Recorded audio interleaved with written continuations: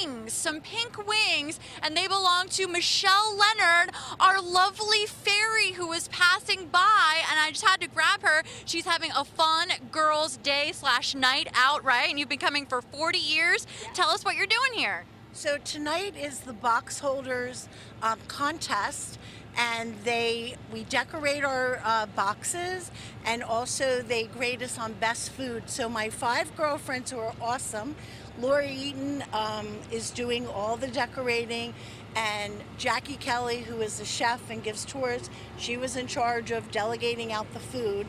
And we're all dressing up as fairies because our theme is Midsummer Night's Dream. So it should be a fun night at Devon, right? Absolutely, yes. I love your outfit. Thanks so much for chatting with us.